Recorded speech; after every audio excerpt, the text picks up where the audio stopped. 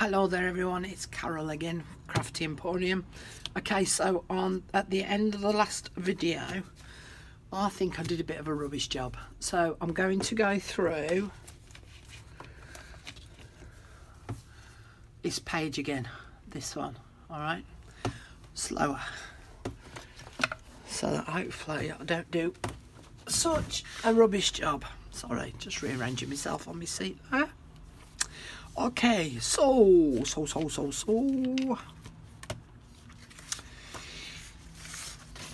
what we're going to do is we're going to add two corners, one there and one there, so then this can slot inside. Let me move them out the way or to the side. So this is the sheet of paper that I've cut out, and I've made sure that it's a lot smaller than the page, all right, so that I know that it's going to fit on. And sorry, I just remembered something. And what I did was I used this corner punch, and what it does is it gives me that shape in the corners, all right. So it's an inverted corner punch. And this just helps to give it the look of as though it's sat underneath photo mount. Words come to me eventually. And then I inked up the page.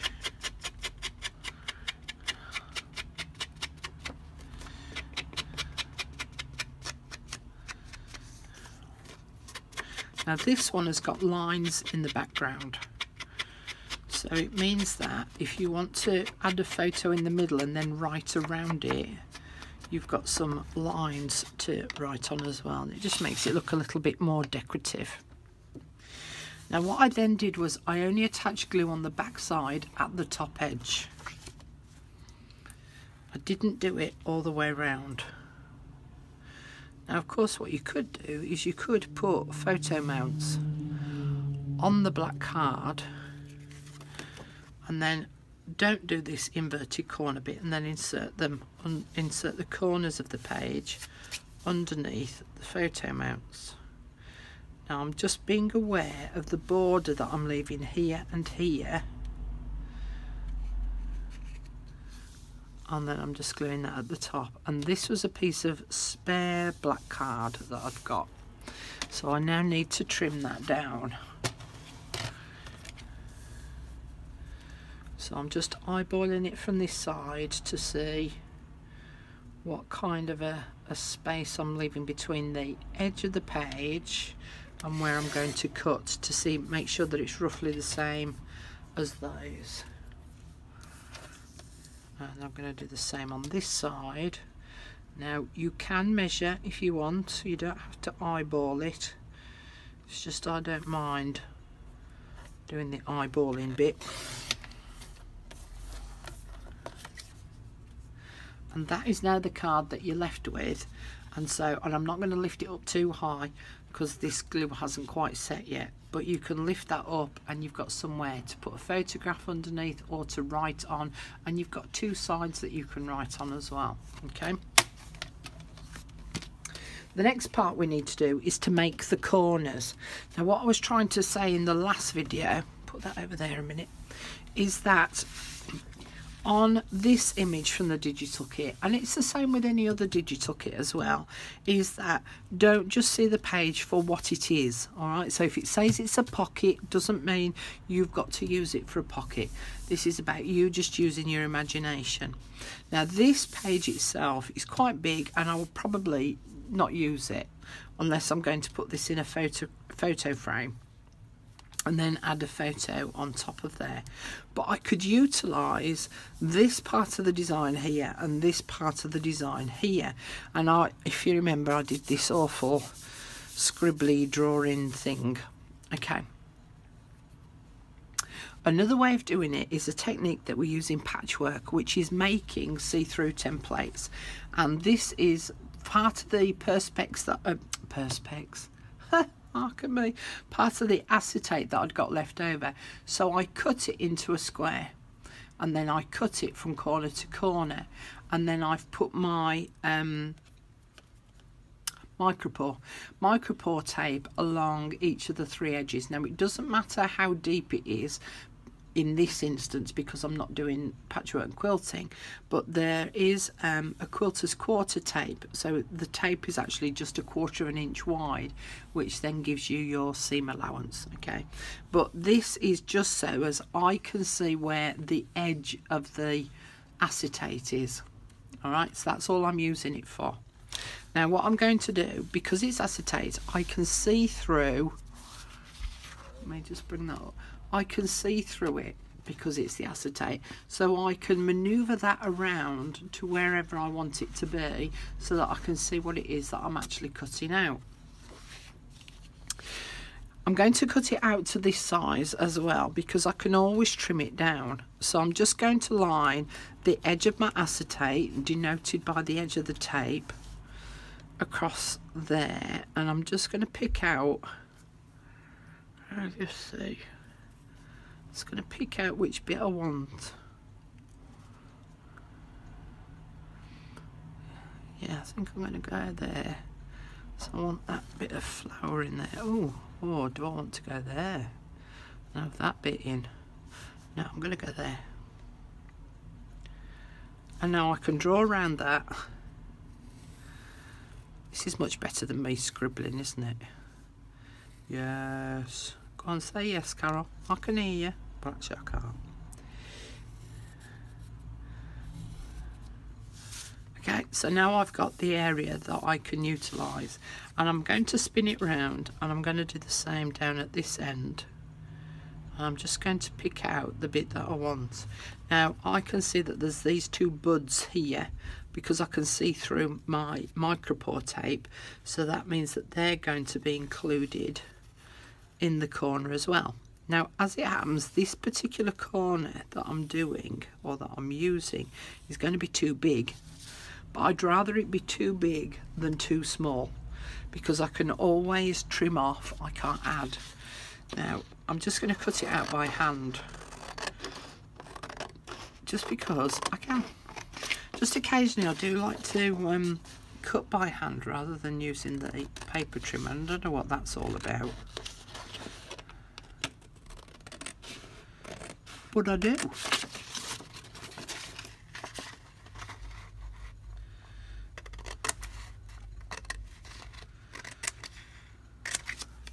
Okay, so there's one corner. Now as I say, these corners are way too big, but I'm going to trim them down.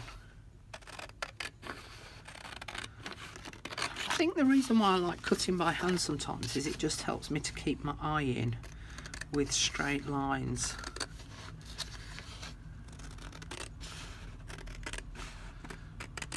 Because with the paper trimmer sometimes you become a bit lazy and you go by the measurement rather than by looking at the straight line.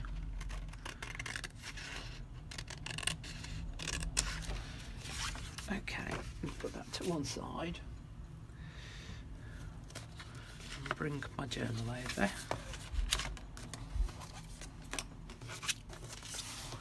So these 2 corners, one's going to go down here and one's going to come up here. Now personally I think that they're too big.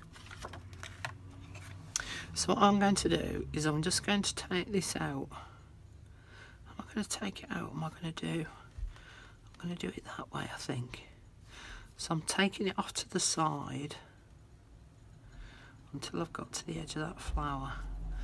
I'm just going to mark the edge of the page from here. Just going to mark it on there on that corner, and I'm just going to trim off that bit off there.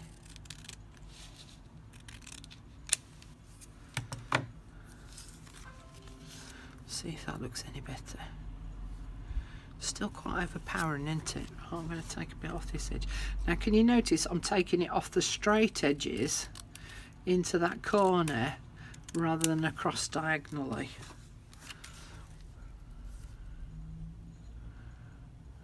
That's better. Okay, so I want this on the same size now.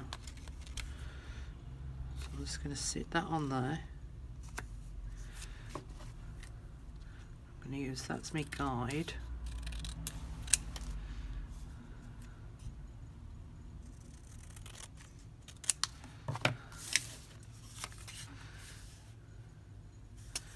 Because the other thing that I can do is I don't have to have them lined up with the edge of the paper here. I can actually take them beyond and below that point.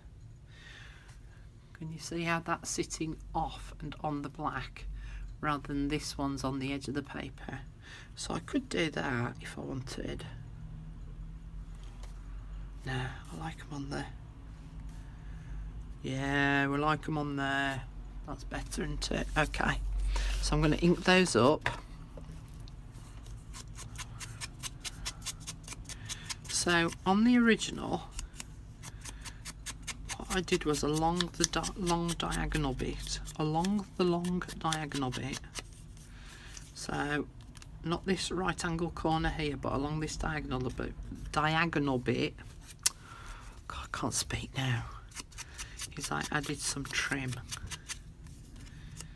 But I'm going to add all those extra trim bits afterwards once I've got all the paper stuff in place. Okay. And in fact, do I want that pink one at the top? Yeah, I do. Okay, so I'm going to add a thin line of glue, or a wobbly line of glue, along the two shorter straight edges, the right angled straight edges I should say, and glue that down.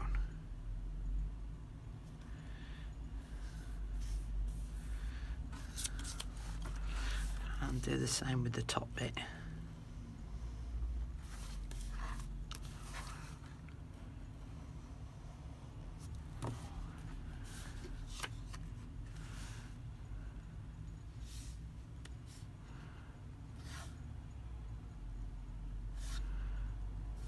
I'm making sure that these edges are lined up with this paper.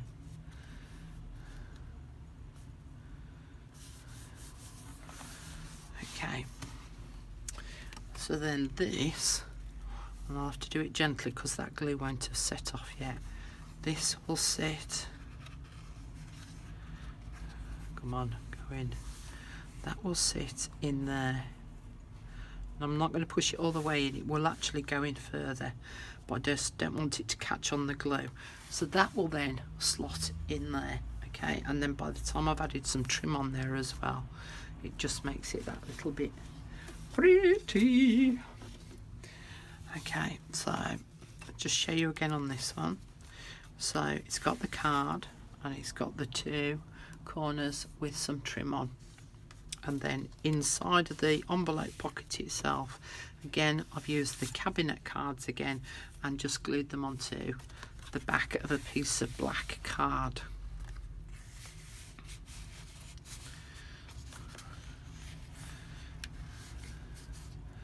So that then slots in there. Okay, now this next one, did I? Oh, I've lost all I've lost my bits. Okay, let me just have a slurp of tea again.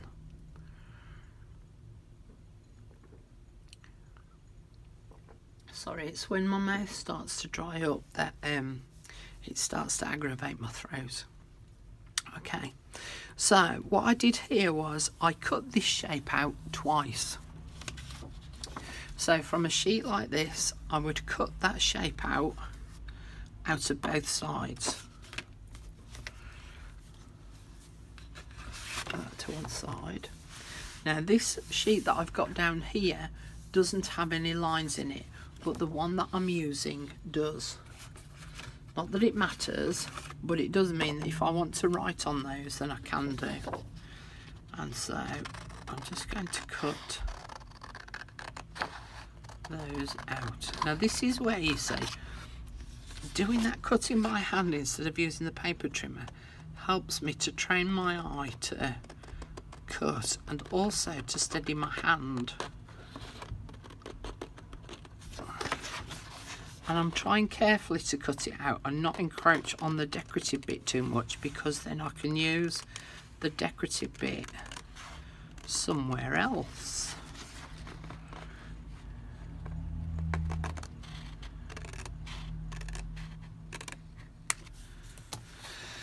Right, so that's one.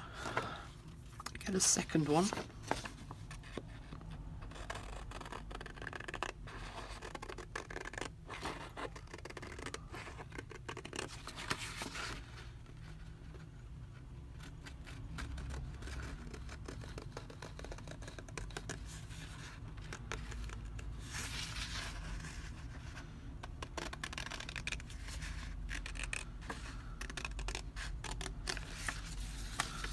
Is this boring? Watching me cut paper? Have you all fast forwarded? I could be saying anything now when you fast forwarded me, and so you're not hearing a word that I'm saying. I could be passing you a bit of gossip and you wouldn't know, would you? You wouldn't know if you fast forwarded me. Okay, so I've got my 2 bits. Alright, and what I'm going to do is, once I've inked them up, just finding my end, there we go. And I don't want to ink them up too much, because I don't want them to stand out massively. So I'm really only just scraping the edge. Okay. So this first one, I'm going to put my micropore along this one edge. Okay, so can you see how much I've got hanging off? So I haven't got much. I'm just going to cut that off there. I'd be better off cutting from the back side, Carol.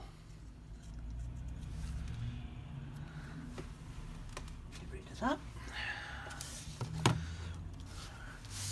And then I'm going to place this piece directly on top of that, starting at this side where I haven't got my micropore tape.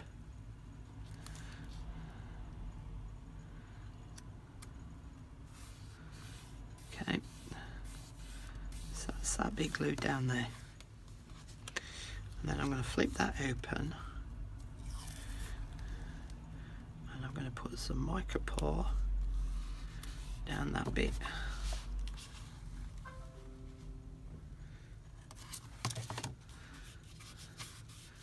But I'm not having it extending beyond the ends of this. Okay, so this one, I want to put the micropore on this side, so it will then flap open that way. Can you hear my voice going again?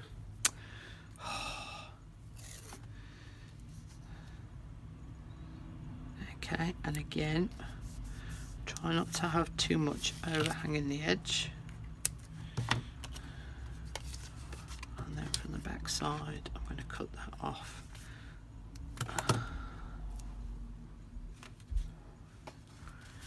And then again, I'm going to lay that on top.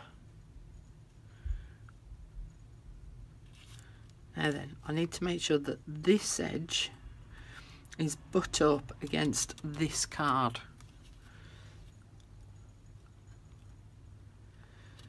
Because otherwise, when I close it, if I bring it too far out, if I bring it too far over this way, it'll end up creasing. Yep. Okay. Turn it the right way around. Okay, so you can see that now opens and that now opens. I just need to put some micropore down here. Now the reason why I'm adding the micropore on the inside as well is if you touch that now, you can actually feel the sticky of the underside of the micropore, which is on the other side of the card. And having it on this side as well just makes it act like a hinge and helps to protect it then from being pulled off.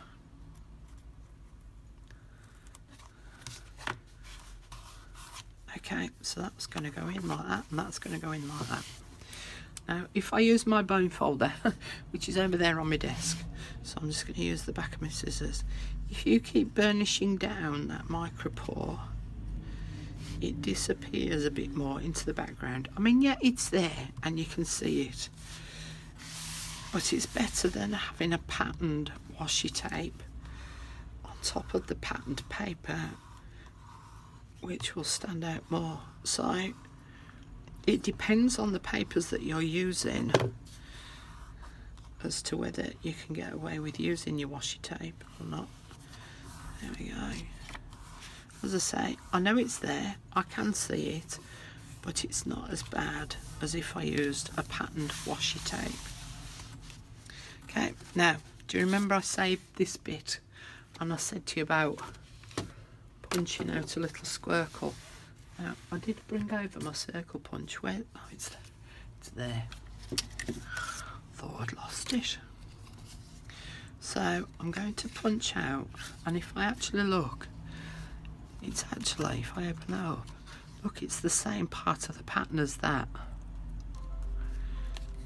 So it means it's going to blend in quite nicely.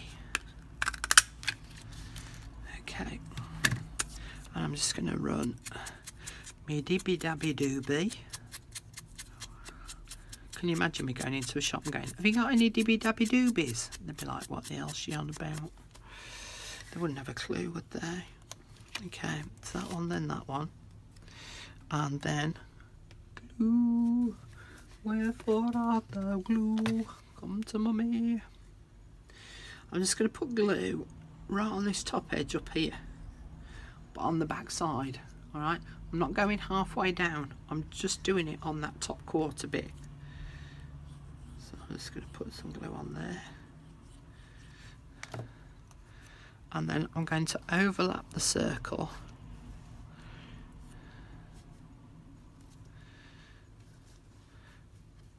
So the glued bit is up here. In fact, I probably need to go down just a touch more.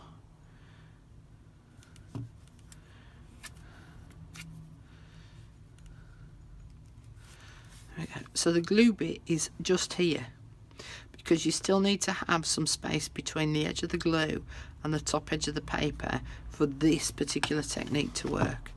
In fact, I'm just going to move it across just a touch if it'll go. No, it's glued down. Oh well, never mind. Now I'm not going to do it because that glue won't have set. So I'll show you on this one. So that what happens is that that flips from under there and it flips from under there.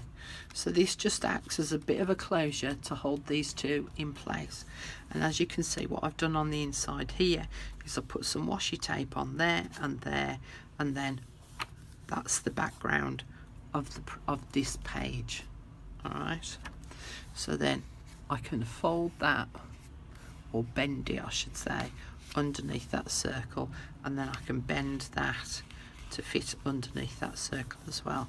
So what you could do is you could have a photograph on there and then write on the inside bits. And then the other thing that I did on this page was I added lace at the top, lace at the bottom, put a bit of cheesecloth on here, and then another one of those flowers from Hobbycraft. Okay, oh, that was the other thing I meant to show you. And then in the envelope part itself, I just had another piece of card which I folded in half, made sure that it fit inside the envelope, so I trimmed it down accordingly, and on the front of it I've got glued another one of the cabinet cards, so that again I've got somewhere to put photos on the inside or on the back edge.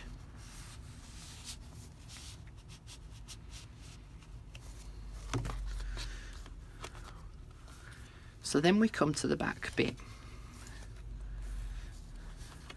fact, no, I'm going to leave that bit. In fact, I think I'm going to end it there.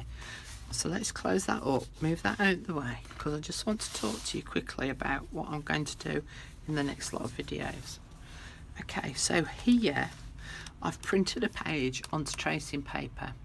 So I'm going to go through that technique of printing onto the tracing paper, and also how to print the envelope onto tracing paper stroke, whatever that word is. What's that? Vellum. I always forget that word. Okay, so how to print onto the tracing paper and the vellum. I will show you how to do the waterfall, so that if you haven't done one of those before, I'll show you how to do that and how to go about adding the magnet. This pocket is pretty straightforward. It's the pocket out of the kit, and I just trimmed it down so that it fit on the background paper, and just attached some lace, some trim and a button. And then on this page I just attached a belly band, but higher up, so that I could tuck the envelope over and the tag underneath it. So these last 2 pages are fairly simple, and I'm not going to do a tutorial on those per se, okay, but I will do a video on this one and a video on this one. All right, so 2, possibly 3 more to come. We'll see how we get on. Okay, that's it for today, and I'll see you again tomorrow. Bye.